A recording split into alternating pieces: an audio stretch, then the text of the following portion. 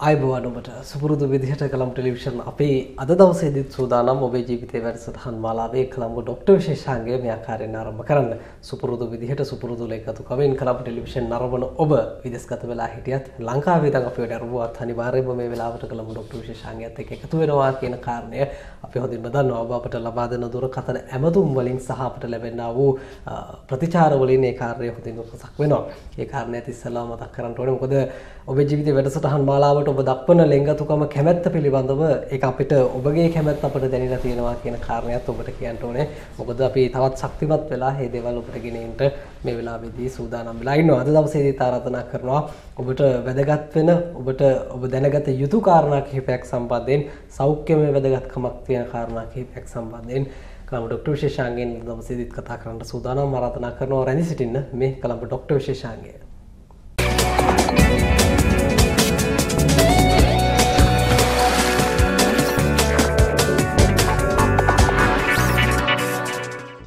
හැමදාමත් වගේ ඔබගේ සෞඛ්‍ය පිළිබඳව අපි හිතන නිසා විදේශගත වෙලා ඉන්න ඔබ කතරම් කාර්යබහුල වුණත් හැමදාමත් කියන්න ඕනේ ඔබට ඔබගේ සෞඛ්‍ය පිළිබඳව නිසි වටිනාකමක් ලබා දෙන්න කොළඹ ටෙලිවිෂන් අපි සූදානම්කින් ඉන්නවා. මොකද ඔබ ඔය කරන වැඩ කටයුතු හරි ඔබ කරන ඔය වැඩ කටයුතු වල සාර්ථකත්වය රඳා පවතින ඔබ විදේශගත වෙලා ඉන්නවා නම් ඔබගේ ලංකාවේ ඉන්න හිතවතුන්ට කිසි ගැටලුවක් නැතුව බියක් නැතුව ඔබට ඔය රටට ගිහිල්ලා රස්සාව කරගෙන ජීවත් වෙන්න පුළුවන් වෙන්නේ ඔබේ සෞඛ්‍ය තත්ත්වය යහපත්ව තිබුණොත්.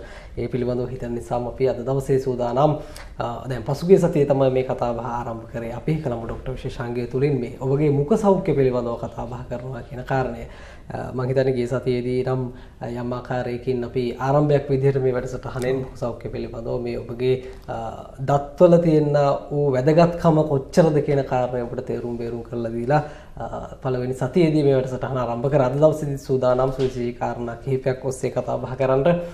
විශේෂයෙන්ම මේ දත්වල නිවැරදි හැඩය පවත්වා ගැනීම යම් යම් හේතු නිසා මේ දත්වල හැඩය වෙනස් වෙන්න පුළුවන්. තියෙන ආකාරය පැවතිය යුතු ආකාරය වෙනස් වෙන්න පුළුවන්. ඒ දේවල් පිළිබඳව ඔබට හොඳින් තොරතුරු කියන්න වෛද්‍යතුමා අද දවසේදීත් මැදිරියට පැමිණලා ඉන්නවා. අද දවසේදීත් සුපුරුදු විදිහට අපගේ ආරාධනය පිළිගෙන ඔබ වෙනුවෙන් තොරතුරු කියන්න කතා බහ කරන්න මැදිරියට පැමිණුණා. දන්ත ශල්‍ය වෛද්‍ය සිසිර ජයකොඩි වෛද්‍යතුමන් වෛද්‍යතුමනි ආයුබෝවන් කියලා ඔබතුමා ගන්න අද දවසේදීත් ආයුබෝවන් ඔබතුමාට. ඉතින් ඔබට ආරාධනා කරනවා කතා කරන්න අපට 0294 112 516යි 687 අපගේ සජීවී දුරකථන අංකය විවෘතයි. ඉතින් වෛද්‍යතුමනි අද දවසේදීත් මම හිතන්නේ මේ ආකෘති කිහිපයකුත් අරගෙන ආවිල්ලා තියෙනවා. අපි මේ දේවල් පිළිබඳව කතා බහ කරමු. ඒ අර මම කිව්වා හරි මං හිතන්නේ අර දත්වල ආකෘතිය හැඩය වෙනස් වීම පිළිබඳව ඒවත් කතා කරමු. මුලින් ඉඳන්ම ටිකක් අපි කියමු. හරි. අද දවසේදීත් අපි සූදානම් මේ ඔබගේ දන්ත සෞඛ්‍ය පිළිබඳව කතා කරන ගමනේදී මේ පසුගිය සතියේ වගේ වෛද්‍යතුමනි අර පුංචි කාලේ ටිකක් පටන් ගමු නේද? මේ පුංචි කාලේ පොඩි දරුවන්ගේ දත් පිළිබඳව පොඩ්ඩක් කතා කරලා අපි කෙමෙන් ඉස්සරහට යමු. සාමාන්‍ය දැන් ඔය කිරිදත් හැලිලා ස්ථිර දත් එන්න දෙමව්පියන්ගෙන් ටිකක් මැසිවිලි නගනවා සහ වෛද්‍යවරුන් හම්බ වෙන්න යනවා. ටිකක් ප්‍රමාදයි අපේ දරුවාගේ. අපේ දරුවා පාසල් යන ඒ සමවයස අනිත් දරුවන්ගේ නම් ස්ථිර දත් ඉක්මනට ඇවිල්ලා තියෙනවා. කිරිදත් හැලුණාට පස්සේ ටිකක් ප්‍රමාදයි. වෛද්‍යතුමනි උත්තරයක් දෙමු අපි. අයියෝ දැන් මෙහෙම ඒක හේතු කීපයක් තියෙනවා. සමහරවිට ජෙනටිකලි මේ කියන්නේ පාරම්පරිකවම ඒ පරම්පරාවෙම දත් වෙන්නේ පරක්කු වෙලා. එහෙම තියෙනවා. ඒ කියන්නේ කිරිදත් සාමාන්‍යයෙන් මාස 6න් වගේ පටන් ගන්න අවුරුදු 12 වෙනකොට සම්පූර්ණ කිරිදත් හැලිලා ඉවර වෙන්න ඕනේ. ඒක තමයි වෛද්‍ය මතය. සහ මේ දක්වා වෙලා තියෙනවා. හැබැයි සමහරුන්ගේ ওই කාලේට ඉන්නෙත් නැහැ. සමහරුන්ට අවුරුදු 12 වෙනකොට හැලිලා ඉවර වෙන්නෙත් නැහැ. හරි හැබැයි දැන් ලොකු ගොඩක් කට්ටිය කියන්නේ දැන් කිරිදත් හැලිලා ඉවර වුණාට පස්සේ පර්මනන්ට් දත් එන්නේ නැති වෙන පරක් වෙන එකකුත් තියෙනවා. කිරිදත් වෙන එක පරක් වෙනකුත් තියෙනවා. හැබැයි කිරිදත් වෙන පරක් වෙන එක එච්චර ප්‍රශ්නයක් නෙවෙයි. සමහර වෙලාවට පොඩි කාලේ කැල්සියම් ප්‍රශ්න නිසා හෝ ෆුඩ් නියුට්‍රිෂන් ප්‍රශ්න නිසා එහෙම වෙන්න පුළුවන්. සහ ජෙනටිකලි එහෙම වෙන්නත් පුළුවන්. හැබැයි ගොඩක් වෙලාවට දත් එනවා. හැබැයි හුඟක් පරක් වෙනවා නම් OPG කියලා එක්ස්රේ එකක් තියෙනවා. ඒකම බලලා ඒකට පිළියම් යොදන්න පුළුවන්.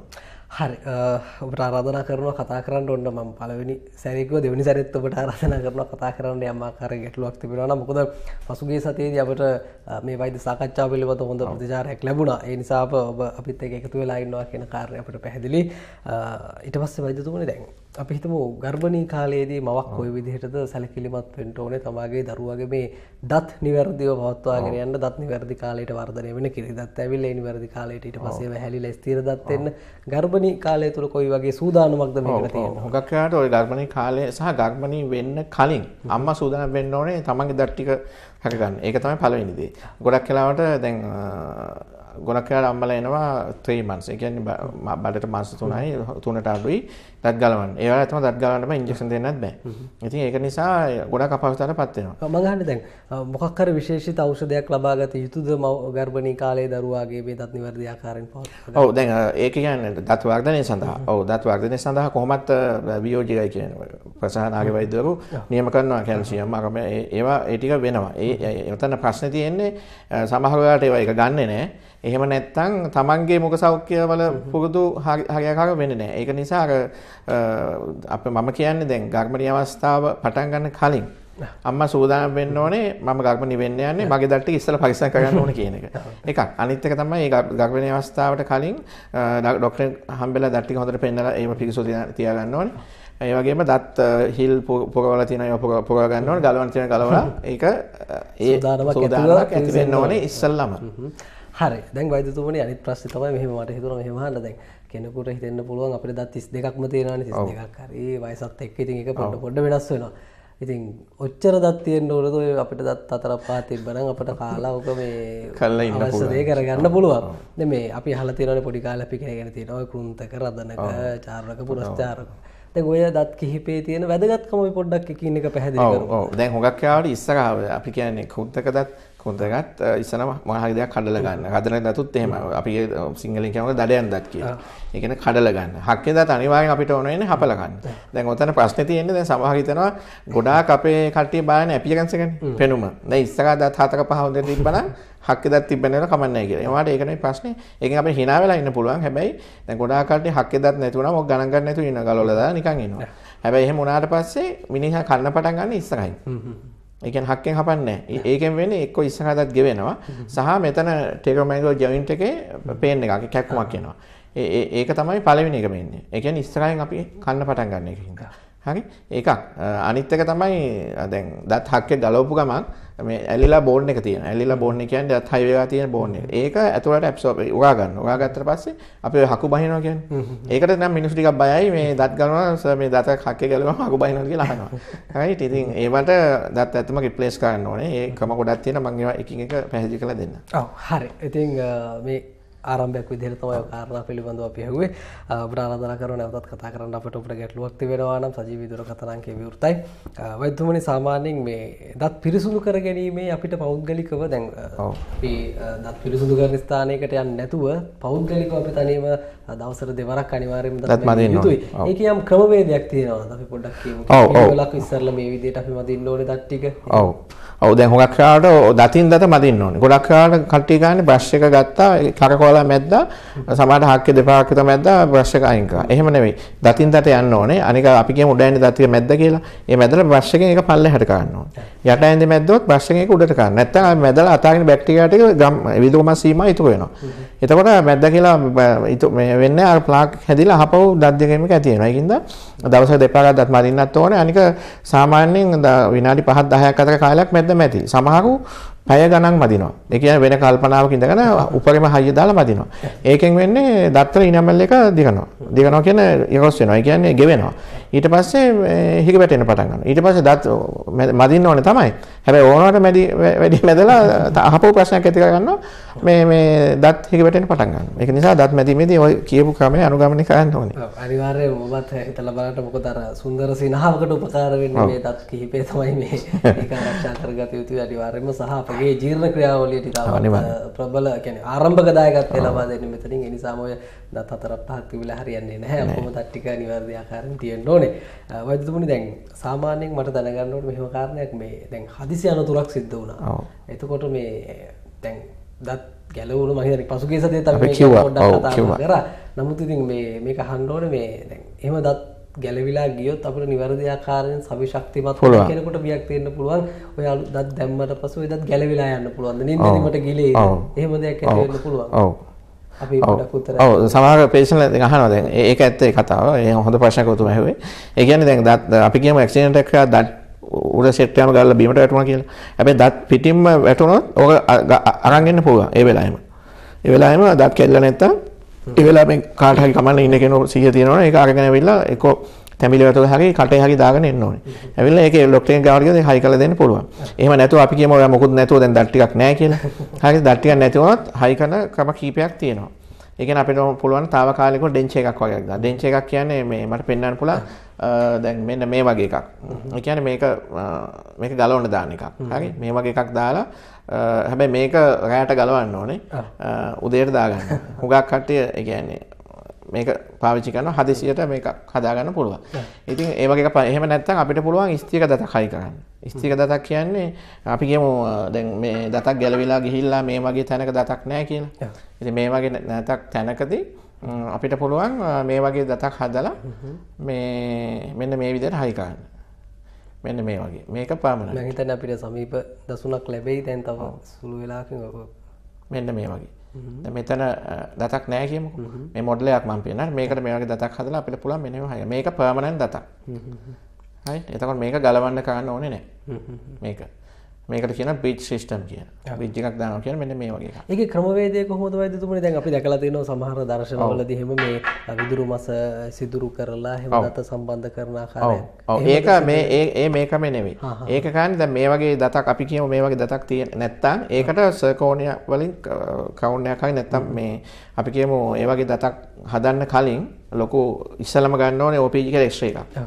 එක්ස්රේ එකක් ගන්න ඕනේ. එක්ස්රේ එකක් ගන්න කොච්චර දුරට බෝන් එක තියෙනවද, වයිටල් ස්ට්‍රක්චර් මොනවද ඒවා බලන්න ඕනේ. දැන් මෙතනදී දත නිකම්ම ඔව් මෙතන නිකන් දෙපැත්තේ දත් දෙකට බ්‍රිජ් කරන එක.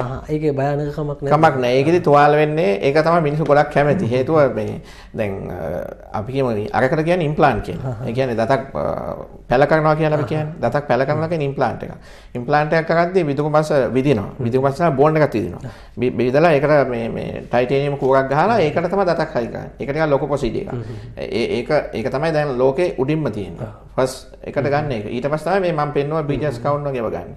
හැබැයි බිජස් කවුන්ට් වල ගොඩක් කට්ටිය කැමති මේ ඒකේදී හානියක් නැහැ. ඒ කියන්නේ අල්ලපු දතට හැබැයි හානියක් වෙනවා. ඒ කියන්නේ ඒක කපලා ඒකට තමයි හයි කරන්නේ. හැබැයි අච්චර ලොකු ලේන රිදෙන ප්‍රොසීජර් එකක් මෙතෙන් වෙන්නේ නැහැ. ඒක නිසා මිනිස්සු කැමති. හැබැයි දෙකෙන්ම වෙන්නේ එකම ෆන්ක්ෂන් එක. ඒක අර ඔබතුමා මුලින්ම පෙන්නපු පර ප්ලේට් එකක් වගේ දත් කිහිපයක් සම්බන්ධ වෙන්නේ දැන් රාත්‍රී කාර්යයේදී ගලවලා තබා ගත යුතුයි කියලා කියන කාරණේදී මේ දැන් ඕක පාවිච්චි කිරීමේදී මොන වගේ සෞඛ්‍යමත් පුරුදු කිහිපයක් අපි භාවිතා කරන්න ඕනද දැන් පුරිසිදු කිරීමේදී කොහොමද ඒක කරන්නේ? ඔව් දැන් මේ වගේ කියන්නේ මේ වගේ ඩෙන්ච් එකක් පාවිච්චි කරද්දී මේක සාමාන්‍යයෙන් අපිට මේ කටේ දාගෙන ඉඳලා වතුර එක දාලා තියන්න ඕනේ මේක. ඒ කියන්නේ නිකන් තියන්න බෑ මේක. නිකන් තිබ්බම මේ හීට් එකට සාමාන්‍යයෙන් මේක මේ ඇකිලිලා ඊගාදස්මික දාන්න බැරි වෙනවා. ඒක නිසා මේක එහෙම තියන්න ඕනේ. අනික මේක හොඳට හැමදාම හොඳට මේක බ්‍රෂ් කරන්න ඕනේ. මෙයාට වෙනම මැටීරියල් තියෙන බ්‍රෂ් කරන. සාමාන්‍ය විදිහට අපහසුද ඒ කියන්නේ? නෑ මේක එහෙම නෙවෙයි. දාපු දවස් හැබැයි කතා කිරීමේ අපහසුයක් එනවා. ඒ කියන්නේ කටේ යමක් තියෙනවා වගේ දැනෙනවා.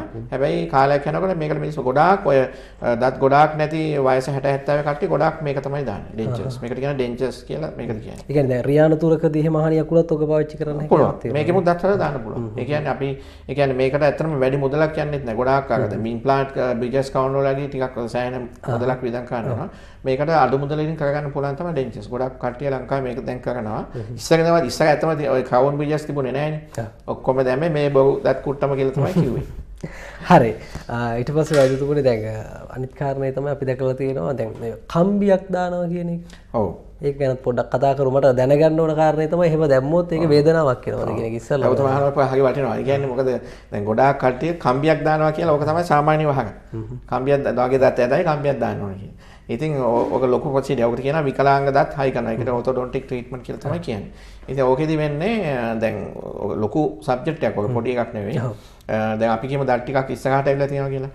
අපි හිතමු අවුරුදු 13 14 15 ඒ කාලේ අවුරුදු 12න් උඩ තමයි සාමාන්‍ය ඔතොඩොන්ටික් ට්‍රීට්මන්ට් පටන් ගන්න. විශේෂ අවස්ථාවන් හැර. විශේෂ අවස්ථාවන් හැර සාමාන්‍යයෙන් ඔතොඩොන්ටික් ට්‍රීට්මන්ට් පටන් ගන්න කම්බි දාන වැඩි මම කියන්නේ. අවුරුදු 12න් උඩ. අපි කතා කරන්නේ එහෙමනේ. එහෙමනේ. ඒක සාමාන්‍ය මිනිස්සුන්ට තේරෙන විදිහට අපි කතා කරනවා. ලොකුට වචන පාවිච්චි කරලා තේරෙන්නේ නැහැ. ඉතින් මේ එහෙම ඒ කියන්නේ කම්බියක් දාන එක මෙන්න මේ වගේ. කියන්නේ මේ දැන් මේ වගේ එකක්. ඒ කියන්නේ මේ වගේ මේක තමයි කම්බිය කියන්නේ. මේක අර වගේම ප්ලේට් එකක්. මේකේ කම්බියක් එනවා. මේ කම්බිය දත් උඩින් එනවා. මේකට කියන්නේ රිමූවබල් ඇප්ලයන්ස් කියලා තමයි ගලවන පළඳනාවක් මේක. මේක හුඟක් කියලා ඒකත් ගලවන්න හැකියාවක් තියෙනවා. ඔව් මේක ගලවලා Taman හදා ගන්න පුළුවන්. මේක. සැබැයි මේක දාන්න බයස් සීමාවක් තියෙනවා. සාමාන්‍ය අවුරුදු 12 18ට ඔය අතරතුර තමයි මේ වගේ එකක් දාන්න පුළුවන්. එතනින් උඩ යනවා නම් අර මේ මම ගා සාම්පලයක් නේක පෙන්නන්න. ඒකේ අර ඔබතුමා දැකලා ඉන්නේ දතින් දත හයි කරනවා අර තිත් වගේ.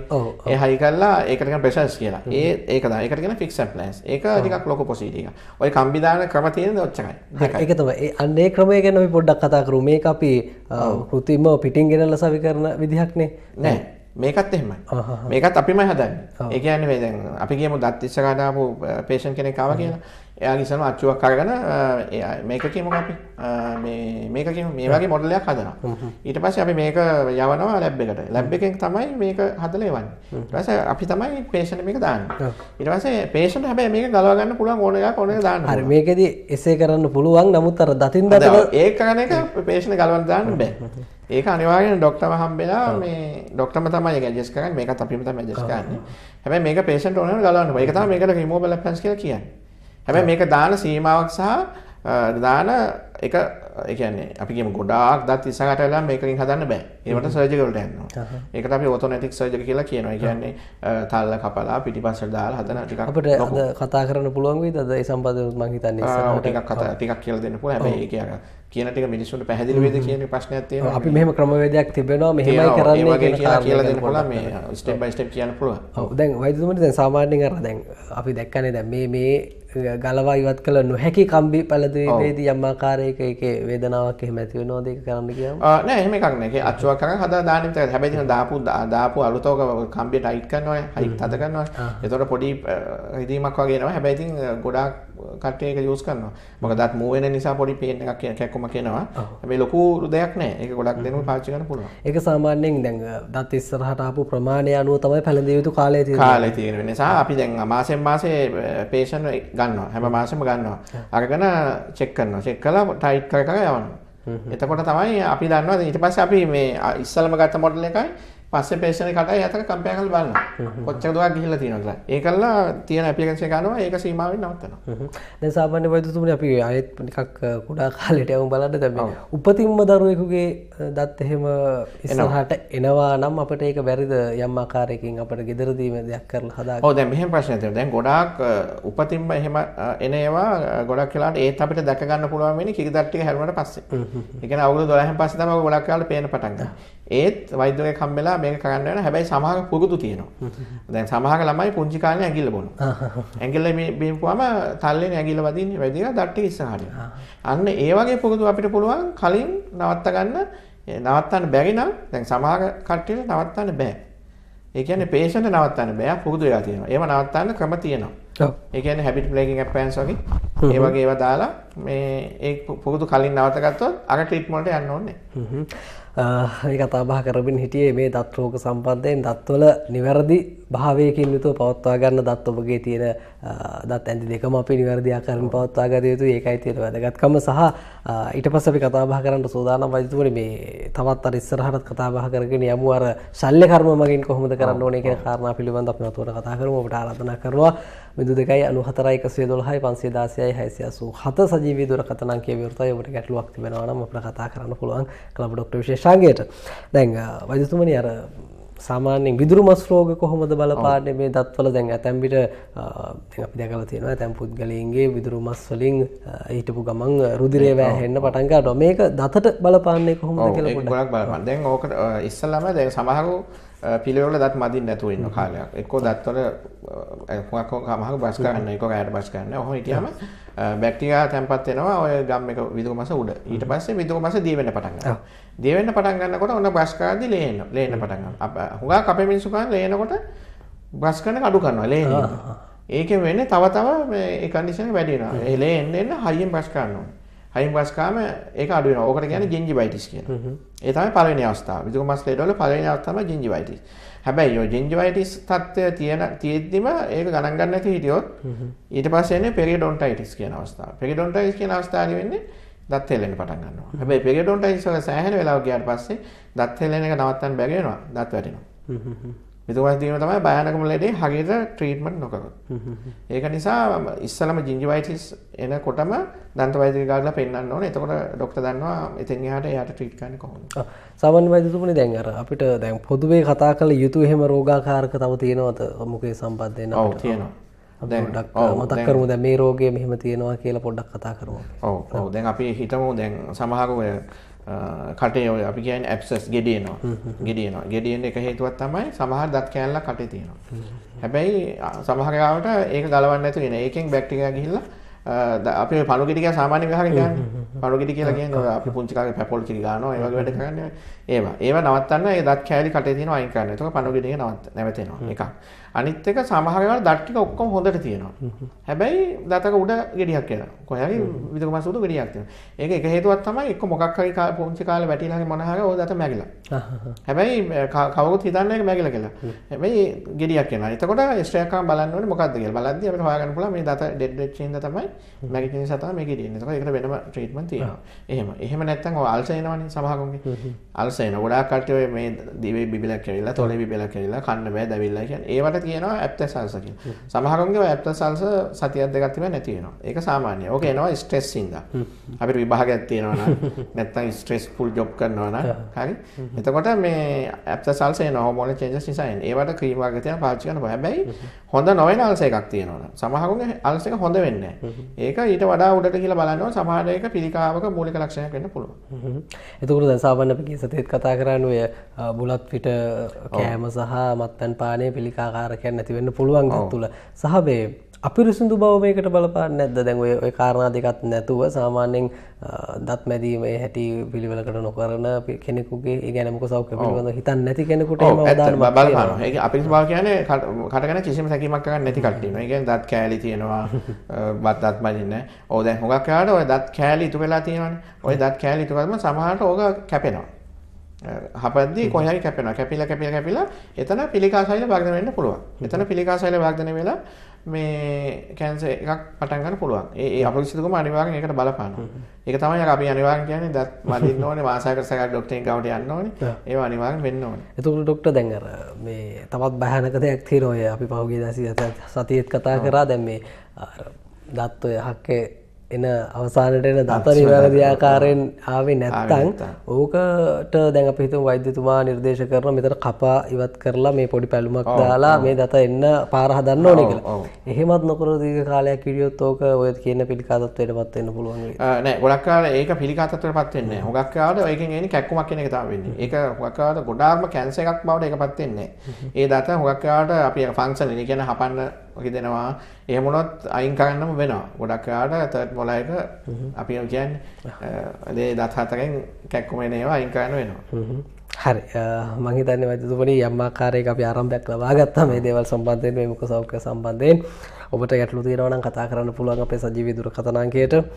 සහ මේ සෞඛ්‍ය පිළිබඳව මුඛ සෞඛ්‍ය පිළිබඳව ඔබ ටිකක් හිතන්න. එකවරක් නෙවෙයි දෙවරක් නෙවෙයි ටිකක් වැඩිපුර හිතන්න ඕනේ මේ කියන කාරණාත් එක්ක. මොකද අපිට හරි වැදගත්. මොකද සමාජයට මුහුණ දෙන්න ඕනේ. අපි කතා බහ කරන්න ඕනේ. අපගේ ආහාර ලබා ගන්න ඕනේ. අපි හිතනවට වඩා ලොකු වපසරියක් තියෙනවා මෙතන කතා බහ කරන්න.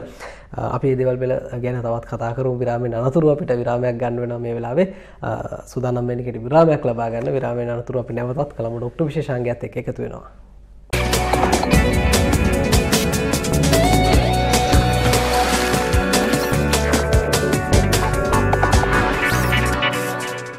කෙටි විරාමයකින් පස්සේ නැවතත් අපි සූදානම් කළාම ડોක්ටර් විශේෂාංගයත් එක්ක කතා බහ කරන්න. අපි කලිනුත් කිව්වා ඔබට මේ මුඛයේ දත් කිහිපය තියෙන ටික පරිස්සම් කරගත්තේ නැත්නම් ටිකක් අවුරුදු 50 60 වගේ වෙනකොට වෛද්‍යසමුලේ ලොකු ගැටලු වලට මුහුණ දෙන්න වෙනවා. කෑම ටිකවත් හරියට කා ගන්න බැරි වෙනවා. ඉතින් ඒ නිසාම දැම්ම තරුණ කාලේ ඉඳන්ම ඔබ හිතලා බලන්න විශේෂයෙන්ම දැන් ඔබ විදේශගත වෙලා ඉන්නවා නම් මම හිතන්නේ මේ ගොඩක් අය මම අහලා තියෙන කාරණාවක් තමයි වෛද්‍යතුමනි විදේශගත වෙලා ඉන්න අපේ ආදරණීය ප්‍රේක්ෂකයන් මේ මැද පෙරදිග රටවල් වල ගොඩක් ඉන්නේ මේ ජලය පානය කරනවා ටිකක් අඩුයි මේ එක පාන වර්ග වලට යොමු වෙලා තියෙනවා. ඒකත් එක්ක පොඩ්ඩක් කොහොමද දත් වලට බලපාන්නේ කියන කාරණේ පොඩ්ඩක් කිව්වොත්. ඔව් දැන් මෙහෙම එකක් තියෙනවා. දැන් ඇත්තටම අපි ගොඩක් අපි කියන දවස් වල වතුර ලිටර් 4ක් 6ක් වගේ බොන්න ඕනේ කියලා. හැබැයි ඔය වැඩ කරන අතර ඕවා වෙන්නේ නැහැ. හුඟක් කාර එක එක ඩයි වර්ග තියෙන පාන පාවිච්චි කරනවා. ඒවා සෞඛ්‍යයට කොහොමද හොඳ හිතක නැහැ. අනිත් එක ඕක දත්වල ඩිස්කලරේෂන් ඕක බලපන්. කියන්නේ දත්වල එක එක පාට බැඳෙනවා. ඉතින් එතකොට මේ සමහර දෙපා ගන්න නෙවෙයි සමහර 3 4 5ක් හරි බස් ගන්න උත්සාහ කරනවා. ඉතින් ඒක පාවිච්චි කරද්දී Taman දැනුවත් වෙන්න ඕනේ මොන වගේමද පාවිච්චි කරන්න සහ බස් ගන්නකොට අර තමන්ට ගැලපෙන බ්‍රෂ් වර්ග ගන්න ඕනේ. ඒ කියන්නේ දැන් බ්‍රෂ් වර්ග ගත්තොත් තුනක් තියෙනවා. එකක් තමයි soft එක. ඒ කියන්නේ සුමුදු වගේ එක. අනිත් එක තමයි medium hard එක. අනිත් එක හද මේක hard එක. ඉතින් තමන්ගේ දත් වල ශක්තිමත් බව අනුව තමන් බ්‍රෂ් කරලා බලද්දී තමන්ට ගැලපෙන එක මොකක්ද කියලා තමන් තෝරගන්න ඕනේ. ඒ කාර්යයත් මතකේ තියාගන්න. මොකද සාමාන්‍යයෙන් කඩේට ගිහිල්ලා අපි ඔන්න මුදලාලි දත් බුරුසුවක් දෙන්න කියලා ඉල්ලන්න නෙවෙයි. තමන්ගේ මුඛය පිළිබඳ තමන්ට අවබෝධයක් තියෙන්න ඕනේ කොච්චර විදිහට. ඔව් අනිවාර්යයෙන් මේ කාරණය මතකේ තියාගන්න. මේ සහ අනිත් කාරණය තමයි පදිතුමනි දැන් ලංකාව තුල නම් අපි මීට පෙර ඔය කතාව ඇහුවේ. මම මේ දැන් ඊළඟට කතා කරන්න යන කාරණේ ඔබතුමත් ප්‍රවේශයක් වුණා එකට මේ ඔය එක අපි හිතමු උතුරු මැද උතුරු නැගෙනහිර පළාත්වල මේ ජලයේ තිබෙන යම් යම් දේවල් නිසා දත් අවු පැහැගෙන් වෙනවා පාට වෙනස් වෙනවා. ඒක ඇතැම් විට ඒ ප්‍රදේශවලට සාධාරණ වෙන්න පුළුවන්. නමුත් සාමාන්‍යයෙන් පොදුවේ ජනතාවගේ දත් ගත්තොත් අපි කියන අපි දතුත් නොමැද ඉන්නේ දවසට දෙපාරකුත් මම දත් මදිනවා. නමුත් ඉතින් මේ දත්වල පැහැයත් එන්න හොඳ නැති පැත්තට එන්නේ. පොඩ්ඩක් අපි කියමු ඇයි එහෙම වෙන්නේ. දැන් මෙහෙමයි. දැන් ඔකට කියන්නේ ඔය වතුර වලින් ෆ්ලොරයිඩ් අයන වැඩි වෙලා හැදෙන ෆ්ලොරසිස් කියලා.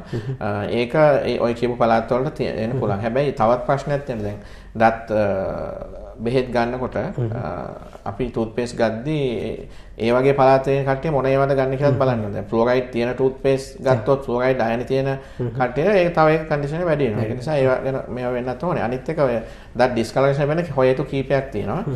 එකක් තමයි බුලත් කාලා නැත්නම් ටොනික් වගේ අරගෙන එක එක පානයක් හින්දා ස්මෝකින් ඒ කියන්නේ සිගරට් බීලා ඒ පාට වෙන දත් ඩිස්කලරේෂන් වෙන්න පුළුවන්. ඒක සාමාන්‍යයෙන් අපිට යවන්න පුළුවන් දත් සුද්ධ කරලා නැත්නම් දැන් විශේෂ මේ ක්‍රමයක් තියෙනවා වයිටනින් කියලා. දත් සුදු කිරීමේ ක්‍රමයක්.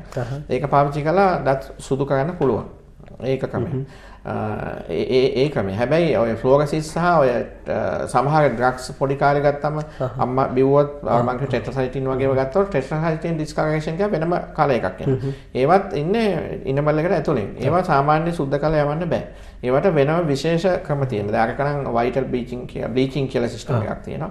ඉතින් බ්ලීචින් එකෙන් ඒක යවන්න පුළුවන්. නැත්තම් දත් සූරලා උඩින් කව එකක් දාන්න පුළුවන් කොම්පොසිට් වලින්. එහෙමත් නැත්තම් ඒ හැම දතම පෝසිලේන් හෝ සර්කෝනියා මැටීරියල් වලින් විනියරින් කියලා එකක්. විනියරින් කියන්නේ දත සූරලා බිත්තර සිබියක් වගේ හදලා දත උඩින් අලවනවා. ඒ දත් ඔක්කොට මේක අලවන්න පුළුවන්.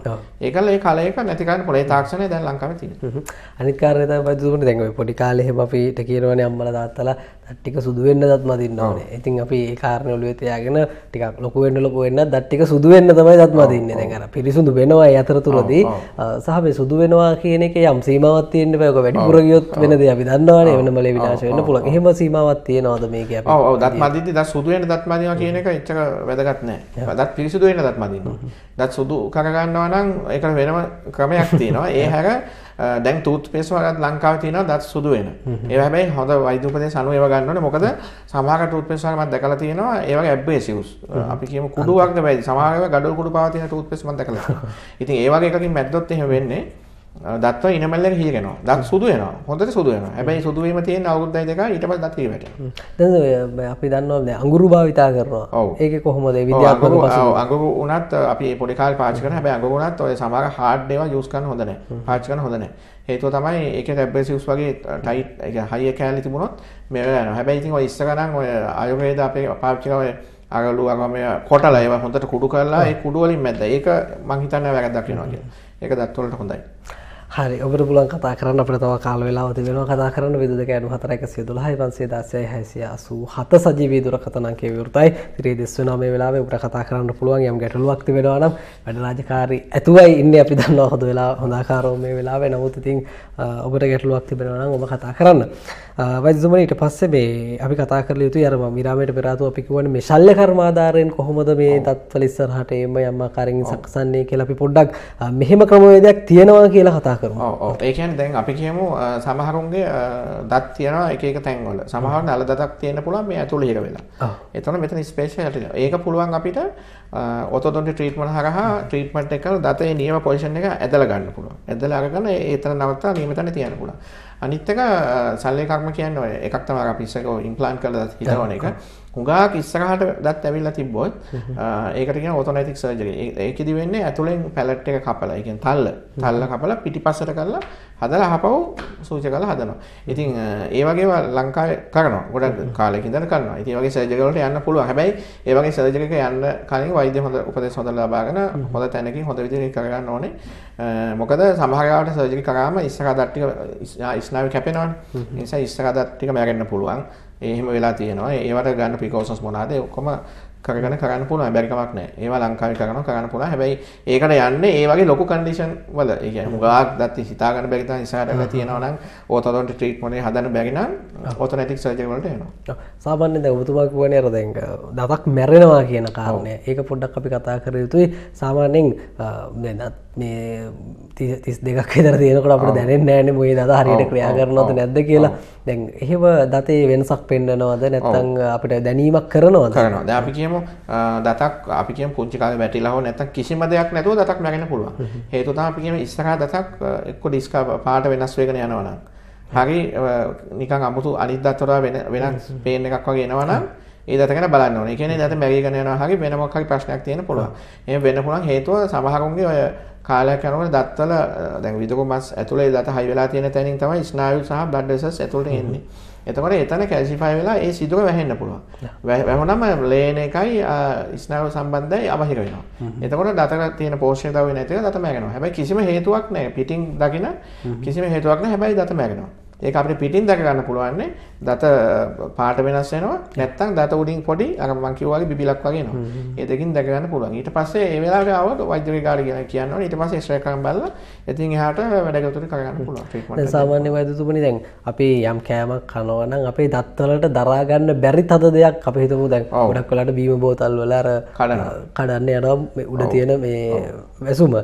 දැන් ඒවා වලින් දතේ කෑලි හානි වෙන්න පුළුවන්. පොඩි උපදෙසක් දෙමු අපි. ඔව්. අනිවාර්යෙන් හානි වෙනවා. කවදාවත් ඒ වගේ වැඩ කරන්න හොඳ නැහැ. සමහරව වයර් කඩනවා. ඊට පස්සේ බෝතල් මූඩි කඩනවා. නැත්තම් මොනවා හරි හදිසියකට දත් දෙක තමයි පාවිච්චි කරන්නේ කඩන්නේ. හරි හැබැයි ඒක අමතක කරනවා මේ දත් ටික තියෙන කැම කන්න විදිහට මේ ඉලෙක්ට්‍රික් වැඩ හරි ඒව කරන්නේ නෙවෙයි කියන එක. ඉතින් ඒව කරනවා අපි දන්නේ නැහැ ඉනමල් එක කොහේ හරි පුපු කරලා යනවා. ඒ වෙලාවට ඒක පේන්න කෙන්නේ නැහැ. හැබැයි කාලයක් යනකොට දත හිග වැටෙන්න පටන් ගන්නවා. නැත්තම් අධික පෝස් එකක් දැසලා දීපු නිසා දත අපි නොපෙනෙන විදිහට හෙල්ලිලා දත මැරෙන්න පුළුවන්. දතේ කෑල්ලක් කැඩිලා ගියොත් අපිට පුළුවන්ද ඒක හදන්න පුළුවන්. ඔව්. කිසිම ප්‍රශ්නයක්. අපි හිතමු දැන් දත් පුරවනවා කියන්නේ ඒකද?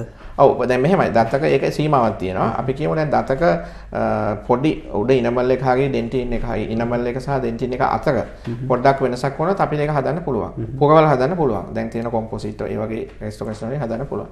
හැබැයි තව එකක් තියෙනවා. අපි කියමු දතක් දෙකට කැඩුණා කියලා ඇක්සිඩන්ට් එකකින්. ඔව්. දතක් දෙකට කැඩුණොත් පුරවලා හදන්න බෑ. ඒකට එක්ක කවුන් එකක් ගහන්න ඕනේ. මට පෙන්වන්න පුළුවන්. ඒ කියන්නේ අපි හිතමු දැන් මේ වගේ මොඩල් එකක් පෙන්වන්න පුළුවන්. හරි. එතකොට මේ වගේ මොඩල් එකකදී දැන් මේ දත අපි හිතමු කැඩිලා තියෙනවා. මේ දත මේ පේෂන්ට්ගේ මේ දත කැඩිලා තියෙනවා කියලා හිතමු. එතකොට මේක කැඩුණොත් දැන් මේක පුරවලා හදන්න බෑ. හරි. එතකොට දැන් මේ දතේ භාගයක් හැදිලා නම් මේකට අපි ස්නායු පිරුමක් කරනවා. ස්නායු පිරුම කරලා දත කපලා මෙන්න මේ වගේ මොඩල් එකක් කරා මෙන්න මේ විදිහට දත කපනවා. හරි කපලා අච්චුවක් කරලා මේක ලැබ් එකට ආවා මේ වගේ මේ එකක් අපිට හදලා ගෙනත් දෙනවා. ඒක මෙන්න මේ වගේ අලවන්න පුළුවන්. හරි. එතකොට මෙන්න මේ වගේ අලවන්න පුළුවන්. එතකොට තමන්ගේ දතේ පාටටම අලවන්න පුළුවන් මේ වගේ. දැන් මේ මේක තමයි නැති වෙච්ච දත. මේක තමයි අපි හදලා හයි කරන දත. මෙන්න මෙහෙම. හරි. එතකොට මේකයි වෙනසක් හොයන්න බෑ. මේක හදන්න පුළුවන් එක පෝසලෙන් වලින් නැත්නම් සර්කෝනියා වලින් මේක හදන්න පුළුවන්. දැන් අර ඔබතුමා කිව්ව මේ ස්නායු පිරවීමක් කරනවා කියලා. ඒක ගැන පොඩ්ඩක් පැහැදිලි. ඔව් ස්නායු පිරවීමක් කියන්නේ මම කිව්වේ දැන් දතක් ඩෙඩ් වුණොත් හරි කැඩුණොත් හරි. දැන් දතක් දෙකට කැඩිලා ඒකේ ස්නායු එළියට ඇවිල්ලා තිබුණොත් ඉවසන් බැරි කැක්කුමක් එනවා. එතකොට හැබැයි මුල හයිය නම් අපිට පුළුවන් ඒකට ස්නායු පිරවීමක් කරන්න. ස්නායු පිරවීමක් කියන්නේ දතේ ඇතුලේ ඉඳලා තියෙන පල්ප් එක. කියන්නේ අපි දන්නවනේ කල්ක කුහරේ. කල්ක පුහරේ තියෙන ස්නායු බ්ලඩ් වෙසල්ස් ඔක්කොම අයින් කරනවා. අයින් කළා ඒකට බෙහෙත් දාලා වහලා තියෙනවා පළවෙනි සතිය. ඊට පස්සේ සතියක් වගේ අහපව තියෙනවා. අහපව පේෂන්ට් එන්න කියලා අහපව ඒක සුද්ධ කරනවා. තුන්වෙනි සතිය සම්පූර්ණ සුද්ධ කරලා ඒකේ ඇතුළට වෙනම GP points කියලා වර්ගයක් තියෙනවා. ඒක දාලා වහනවා. ඊට පස්සේ දත dead. හැබැයි දතේ කිසිම ප්‍රශ්නයක් එන්නේ නැහැ. කැක්කුමක් නැහැ මොකුත් නැහැ. දත තියෙනවා. ඒක තමයි ස්නායු පිළුමක් කියලා කියන්නේ. හරි. මම හිතන්නේ මේ දත්වල ස්වභාවය පිළිබඳව දත් නිවැරදිව කැඩුනොත් සකසා ගන්නේ කොහොමද කියන කාරණා පිළිබඳව අපි අම්මා ආකාරයකින් කතා කරා. වෛද්‍යතුමනි දැන් දත් තවත් නිර්මාණය කර ගැනීම පිළිබඳව තියෙනවා. මේ රූපලාවන්‍ය කටයුතු පිළිබඳවත් අපි හිතනකොට විශේෂ අවධානයක් යොමු කරන්න ඕනේ. මොකද hina වෙන්න වා කියන එකනේ ඔකේ තියෙන මුල්ම වැඩේ. එතකොට මේ පොඩක් අපි කතා කරමු මේ ගැනත් කොහොමද අපි එහෙම නිවැරදි ආකාරයෙන් ඔබතුමා ළඟට කෙනෙක් ආවොත් මට මෙහෙම ගැටලුවක් තිබෙනවා මට තියෙන ප්‍රධාන ප්‍රශ්නේ මෙන්න මේකයි මේ සමාජයට හරියට වුණ දෙන්න බැරි ගැටලුවක් තියෙන මේ දත් ඉස්සරහට ඇවිල්ලා ඒවට පිළියම් කරන්න පුළුවන්ද? ඔව් පුළුවන්. දැන් එකක් තමයි අපි කිව්වේ දැන් අපි ගොඩාක් කාලට අපි කියන්නේ දැන් මනමාලෙක් වෙන්න ලඟ වෙනකොට මූණ විතරනේ හිතන්නේ. හැබැයි දැන් ඊට එහා ගියා දත් ගැනත් හිතන්න ඕනේ. ඒ කියන්නේ සමාග වෙන්න hina වෙනවා ලස්සනට මේකප් කරලා ඉන්න. හැබැයි hina වෙන්න බෑ කටවල hina වෙනවා. ඒ හේතුව තමයි දත් ඉස්සරහට හරි එක්ක දතක් නැහැ නැත්නම් දත් ඩිස්කලරේෂන්. ඉතින් ඒව හදන්න පුළුවන්. අපි කියමු සමහරුන්ගේ අපි දැකලා තියෙනවා දතක් දත් ලයින් එක නෑ පිටිපස්සෙන් තියෙනවා. එතකොට එතන හිදසක් වගේ තමයි පේන්නේ. ෆොටෝස් වලට එහෙම ගත්තාම දතක් නෑ වගේ තමයි පේන්නේ. ඒක කොම්පොසිට් රෙස්ටෝරේෂන් හදන්න පුළුවන්. අපි කියමු වෙඩින් එකට සතියක් විතර තියලා ඒක හදලා දෙන්න පුළුවන්. සහ ඔය කලර් වෙනස් වෙන ඒවා ඩිස්කලරේෂන් ඒ වගේ within 1 month මාසයක් ඇතුළත වගේ හදන්න පුළුවන්. ඔය රූපලාවන්‍ය සහ ඩෙන්ටිස්ට්‍රි කියලා ටිකක් පොඩ්ඩක් ඉස්සරහට යනවා. ඉතින් මේ යද්දී ඒවට පිළියම් තියෙනවා. මම කියපු දේවල් කරන්න පුළුවන්. අනිවාර්යයෙන්ම ඔබට පුළුවන් වෛද්‍යතුමාව හමු වෙලා කතා කරන්න. මම හිතන්නේ වැඩසටහන අවසානයේ අපි වෛද්‍යතුමාගේ දුරකථන අංකයත් සඳහන් කරමු. එතකොට ඔබට හැකියාවක් තිබෙනවා කතා කරන්න. ඔබට ගැටලුවක් තිබෙනවා නම් මේ දේවල් පිළිබඳව වෛද්‍යතුමා ඔබට උදව් කරන්න, ඔබට පිළියම් කරන්න සූදානම්ෙන් ඉන්නවා. වෛද්‍යතුමනි දැන් ඔය අනිත් කාරණේ තමයි අපි දැකලා තියෙනවා මේ විවිධ හැඩ වැඩ කරන්න යනවා දත්වල. එහෙම අපි ගොඩක් වෙලාවට අපි ඔය ඇත්තටම සැබෑවින්ම මම නම් දැකලා මම නම් ඔය මේ චිත්‍රපටි වල එහෙම තමයි ඔය දැකේ දේවල් දැකලා තියෙන්නේ. මේ එහෙම දේවල් සිද්ධ වෙනවද ඇත්තටම මොකද? ඔව් තියෙනවා. තියෙනවා කියන්නේ දැන් ඉස්සර මතකද අපි දැකලා තියෙනවා ඔය මේ රත්තරන්දත් හයි කරනවා. ළමයි චණ්ඩියම ඉස්සර හයි කරනවා රත්තරන්දත්. ඒ තාමත් අපි ගාවට එහෙම කට්ටිය එනවා. ඒ කියන්නේ දත කපලා රත්තරන් වලින් ගාපු කොපුවක් හයි කරනවා. කවුන් එකක් රත්තරන්දත්. ඒ කාලේ මේ රූපලාවන්‍ය ටික දෙනවා. ඒක තමයි ඒව දෙනවා තියෙන්නේ. හැබැයි දැන් ඊට එහා වෙලා තියෙනවා. එහා වෙලා කියනවා සමහරු එනවා දත් වලට අර මේ වයිටනින් කරනවා. එහෙම නැත්නම් ඩයමන්ඩ් දත් වලට හයි කරනවා. එතකොට අර උත්සව ශාලාවක මොන හරි ගියාම ලයිට් එක hina වෙනකොට දත් වල තරු පේනවා වගේ තියෙනවා. ඒකට ඒ කියන්නේ මේ කාරණේ අපි මතු කරේ ඇත්තටම එහෙම දේවල් වෙනවා. තියෙනවා. මම කළා තියෙනවා. එහෙම තියෙනවා. සමහර වෙලාව ඉල්ලන ඒ වගේ. ඒ කියන්නේ ඩයමන්ඩ් සමහරව අරන් ඉන්නවා. අපි ඒක අර මේකකින් අලවලා හයි කරලා දෙනවා. එහෙම ඒවා තියෙනවා. ඒක තමයි මම අර කිව්වේ රූපලාවන්‍ය සහ ඩෙන්ටිස්ට් දැන් ටිකක් ඉස්සරහට ගිහින් තියෙනවා. ඩයමන්ඩ් හයි කරන්න තරම් දත් වල. එහෙම වටිනාකමුත් ඔබ ලබා දෙන අතරේ ඉතින් වැඩි පිරිසක් මේ මුඛ සෞඛ්‍ය ගැන හිතන්නේත් නැහැ. හැබැයි එහෙම හයි කරගත්තත් වැඩක් නැහැ. මේක මේ පරිස්සම් කරගන්න දැනගන්න ඕනේ. මුඛය සම්පූර්ණයෙන්ම මේ දිවේ බලපෑම පොඩ්ඩක් අපි කතා කරමු වෛද්‍යතුමනි. ඔව් අපි දැන් දිව අපිට අවශ්‍ය වෙන්නේ පළවෙනි දේ ටෝක් කතා කරන්න. අනික කටේ ආහාර මික්ස් කරන්න. ඒකට දිව මේ වෙනවා. ඉතින් මේ ඔය අනිත් එක තමයි දැන් අපි කියමු හක්කේ දත් නැති වුණා කියලා. හක්කේ දත් නැති වුණාම සාමාන්‍ය දිව තියෙන්නේ කට දත්වල ඇතුලේ මැද යට. හැබැයි හක්කේ දත් නැති වුණාම දිවට දෙපැත්තේ තියෙන ප්‍රෙෂර් එක නැති වෙනවා. ඒක දිව පළල වෙනවා. ඒ වගේම වෙනවා. දැන් එහෙම දිව පළල එකපාරම ඩෙන්ච් එකක් දැම්මොත් අර දාපු කෙනාට දැනෙනවා මේක හිරයි. කතා කරන්න බෑ. හැබැයි කාලයක් යනවා දිව ඇඩ්ජස්ට් වෙලා ඒක ඕකේ වෙනවා. හැබැයි අර මං කියපු කාරණේට පොඩ්ඩක් හිතන්න වෙනවා. දැන් මේ දතක් ගලවන්න යනවා කියන කාරණේ පොඩ්ඩක් කතා කරන්න ඕනේ. දැන් අර ඉස්සර වගේ නෙවෙයි දැන් ටිකක් එහෙම වේදනාවක් දැනෙනවා අඩුයිද ඇත්තටම. දැන් ඉස්සර නම් අපි අහලා තියෙන්නේ එහෙම. දැන් මෙහෙම ඉස්සර ඉතින් අර ඉස්සර ඇත්තම මේ ගම්වලට ගියාම දැන් ඩෙන්ටල් සර්ජන් එහෙම මොකුත් නැහැ කෙලින්ම කියන්නේ දත් ගලවන මහත්තයා. එයා ඒ කියන්නේ එකම රස්සාව තිබුණේ දත් ගලවන එක තමයි කියන්නේ. හැබැයි දැන් එහෙම නෙවෙයි. දත් ගලවන ගැන කතා කරද්දී මම කියන්නේ යන්නේ මේ දැන් දතක් ගලවන කලින් පේෂන්ට් කියලා දෙන්න ඕනේ. කියන්නේ මේක මෙහෙමයි මේ වගේ ප්‍රොසීඩර් එකක් කරන්න. ඉස්සලා අහනවා දත් ගලවලා තියෙනවා කියන්නේ. ඒකත් අහන්න බෑ කලින් එක්ස්පීරියන්ස් තියෙනවා කියලා. හැබැයි දැන් නම් එහෙම ලොකු පේන් එකක් කියන්නේ මොකද දත ඕක ඉන්ජෙක්ෂන් එක ගොඩක් කට්ටිය බය ගලවනවට වඩා ඉන්ජෙක්ෂන් තමයි බය. ඉතින් දැන් කරන්නේ අපි අතට වීදුරු මාසෙට දාලා දෙන්නේ. ඔව් වීදුරු මාසෙ දෙපැත්තට ඉන්ජෙක්ෂන් එක බ්ලොක් එක කියලා වෙන එකක් ගහනවා. ඒ ඉන්ජෙක්ෂන් එක කට ඇතුළට තමයි ගහන්නේ. ඉතින් ඒ ඉන්ජෙක්ෂන් ගහන තැනක ස්ප්‍රේ එකක් තියෙනවා. නැත්නම් ක්‍රීම් එකක් තියෙනවා. ඒක ගාපුවාම එතන හිග වැටෙනවා. ඒතකොට ඉන්ජෙක්ෂන් කටුව ඇතුළට යන එක දැනෙන්නේ නැහැ. හුඟක් පොඩි ළමයිට කරද්දී අපි ඒක කරනවා. ඉතින් දැන් පොඩි ළමයිට ලොකු කට්ටිය බයයි. ඉතින් එහෙම කරනවා. ඒක නිසා දත් ගලවන්න යද්දී ඒ තරම් බයක් වෙන්න ඕනේ නැහැ. දැන් තියෙන මේ තාක්ෂණයත් එක්ක කියලා මම හිතන්නේ. ඉතින් මොකද ටිකක් අර හැමෝම ටිකක් බය කතන්දරයක් නෝක අර ඉන්ජෙක්ෂන් එක ගහන එක තමයි තියෙන ගැටලුව. ඉතින් මොකද සෞඛ්‍ය පිළිබඳව අපි කතා බහ කරමින් ඉන්නේ. තවත් කරුණු කාරණා තියෙනවා කතා කරන්න ඔබට ආරාධනා කරනවා 0294 116 687 සජීවී දුරකථන අංකයට. වෛද්‍යතුමනි මේ නිවැරදි ආකාරයෙන් දත් නොමැදීම කියන එකම විතරද දැන් ওই දතක් ගලවන්න අපිට හේතු වෙන්නේ? ඒක තමයි ප්‍රධාන හේතුව. හැබැයි තවත් හේතුවක් තියෙනවා කොච්චර දත් මැද්දත් දත් දිගන එක නවත්තන්න බැරි. ඒක හුඟක් ඒවා ලංකාවේ ගොඩක් තියෙනවා. ඒක පරම්පරාවෙන් ඉන්නේ. ඒ කියන්නේ දත් දිගනවාමයි. එක්කෝ පරම්පරා හේතුවක් නිසා දිගනවා නැත්නම් දතේ ශක්තිමත්කම කැල්සියම් පොඩි කාලේ හරියට තමන්ගේ ආහාර වට්ටුවේ නියම ප්‍රමිතිය තිබුණ නැති නිසා දත්වල ශක්තිමත් බව නැති නිසා දිගනවා. එහෙම වෙන්න පුළුවන්. හැබැයි මූලිකම හේතුව තමයි හරියට දත් පිරිසු ගන්න නැති එක. ඊට අමතරව අර පොඩි කාරණා තියෙන පුළුවන්. හරියට දත් පිරිසු කරගොත් මාස 6න් හරි ડોක්ටර් කෙනෙක් හම්බෙලා දත් ටික බැලුවොත් ජීවිත කාලෙම දත් ටික තියාගන්න පුළුවන්. සාමාන්‍යයෙන් වයසත් එක්ක කොච්චර කාලයක් දත් ටික තියාගන්න ඕනද? දැන් ගොඩක් අයගේ දත් වයසත් එක්ක 60 70 වෙනකොට හැලෙනවා. දැන් මේක කොහොමද බලපාන්නේ? මේක දැන් මෙහෙමයි. සමහර රෝගාබාධ හේතු වෙනවා දත් හැලෙන්න. අපි කියමු දියවැඩියාව තියෙනවා කියලා. දියවැඩියාව තියෙන පේෂන්ට් කෙනෙක්ගේ සමහර දත් එකක්වත් දිගලා නැහැ. හැබැයි දත් හෙලිලා වැටෙනවා.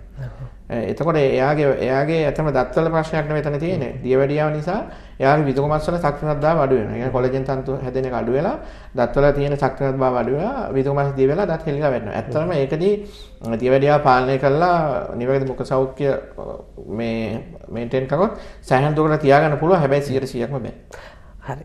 සාමාන්‍යයෙන් දැන් ආයේ පුංචි කාලේ ප්‍රශ්නයකට යන්න වෙනවා මේ දැන් මේ මටත් පොඩි කාලේ ආපු ප්‍රශ්නයකට තමයි දැන් මටත් අහන්න වෙලා තියෙන්නේ.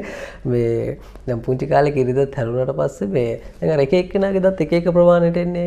දැන් ඉස්සරහා දත් දෙක ටිකක් ලොකුවට එනවා සමහරවිට. ඔව් දැන් ඒක ලොකු ප්‍රශ්නයක්. දැන් හුඟක් අම්මලා අපි ගාට එල්ල කියනවා මේ ડોක්ටර් බලන්නකො මේ මෙයාගේ ඉස්සරහා දත් දෙක ලොකුයි හාවෙගේ වගේ කියලා. හරි හැබැයි ඒක ලොකු නෙවෙයි. සාමාන්‍යයෙන් පොඩි ළමයි මූණ පුංචි. හැබැයි ඔය ඉස්සරහා කිරිදත් දෙක වැටිලා සාමාන්‍ය මාස අවුරුදු 6න් 7න් ඕක එන්න පටන් ගන්නවනේ 5න් 6න් 7න්. ඊට පස්සේ ඕක අවුරුදු 8 විතර යනකොට සම්පූර්ණ ඇවිල්ලා ලොකුවට එනවා. හැබැයි මූණ පොඩි. ඒ වුණාට අපේ මූණ අවුරුදු 10 12 18 වෙදී ලොකු වෙනවා. හැබැයි එතකොට දත ලොකු වෙන්නේ නැහැ නේ. දත අග ගන්නවා. ඒකින්ද තමයි දත ලොකුවට එන්නේ. ලොකුවට එනවා නෙවෙයි ඒක තමයි ගාන. හැබැයි අපේ මූණ පුංචි හින්දා පුංචි කාලේ හිටලා මේ පොල් දත් ඇවිල්ලා එහෙම කියලා අපි ගා මේක පොඩි කරලා දෙන්න සමහරවිට මේක ගාන්න බැරිද? ඒ වගේ මම කියන්නේ මොකටවත් යන්න එපා. කාලයත් එක්ක ඒක නියම ගාන්න වෙනවා. අනිවාර්යෙන් මොකද ඔය පුංචි කාලේ තිබිච්ච ප්‍රශ්න තමයි ඔය. ප්‍රශ්න. අනිත් තව එකක් තියෙනවා. දැන් ඔය දත් දෙක අතරේ පොඩි කාලේ දත් දෙක අතරේ ස්පේස් එකක් තියෙනවා. දැන් අම්මලා කියනවා මේකට ප්ලේට් එකක් දාන්න ඕනේ මහත්තයා මේ බලන්න මෙයා මේ දත් දෙකත් ලොකුයි මැද හිලක් තියෙනවා දත් දෙක අතර. හැබැයි දෙපැත්තේ දත් එනකොට අර මැද තියෙන දත් දෙක ලඟ වෙනවා. ලඟ වෙලා අර හිලස වැහෙනවා. ඉතින් ඒවට ට්‍රීට්මන්ට් කරන්නවත් කරදර වෙන්නවත් ඕනේ නැහැ. සාමාන්‍යයෙන් ඉන්න දුන්නම හරි. කරදර වෙන්න ඕනේ. ඒවා තමයි මම ඔය කිව්වේ.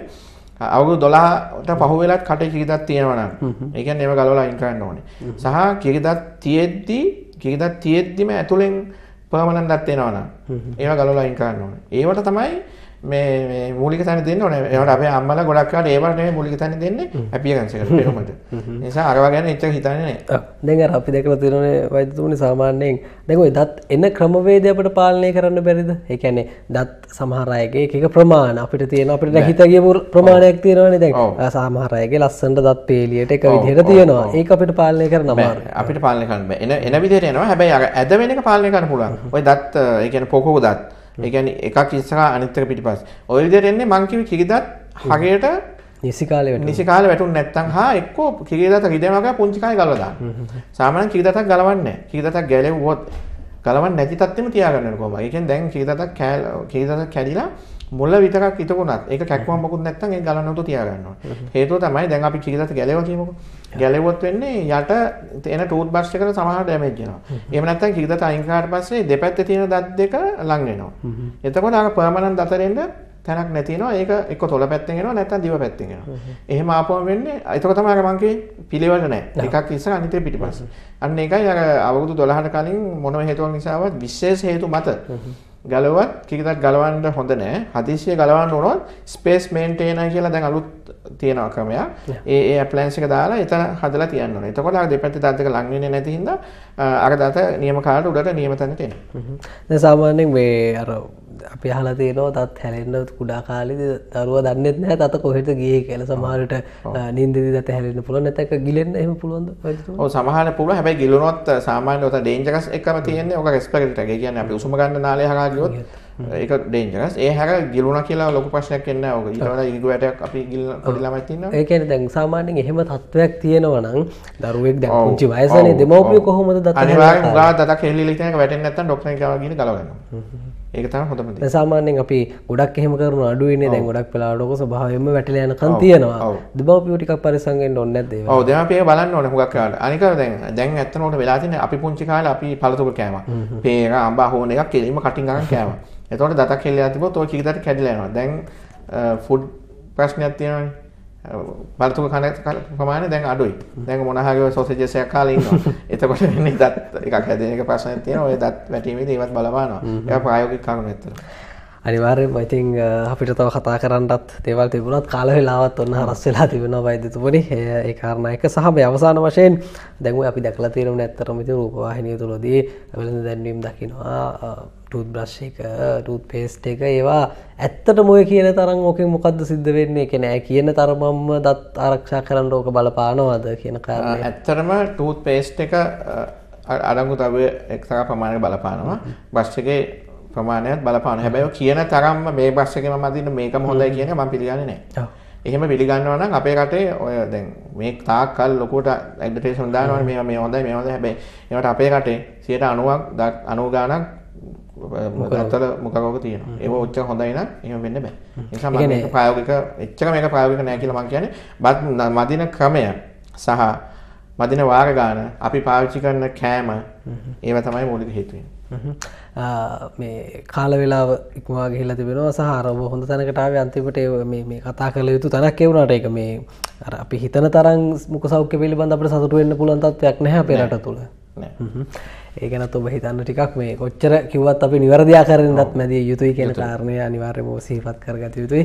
වෛද්‍යතුමනි කාල වේලාව ඉක්මවා ගිහිල්ලා තිබෙනවා අද දවසටත්. ඉතින් අද දවසේ අපිත් එක්ක සම්බන්ධ වුණේ දන්ත ශල්‍ය වෛද්‍ය සිසිර ජයකොඩි වෛද්‍යතුමන්. වෛද්‍යතුමනි ඔබතුමාගේ දුරකථන අංකය අපි සටහන් කරමු.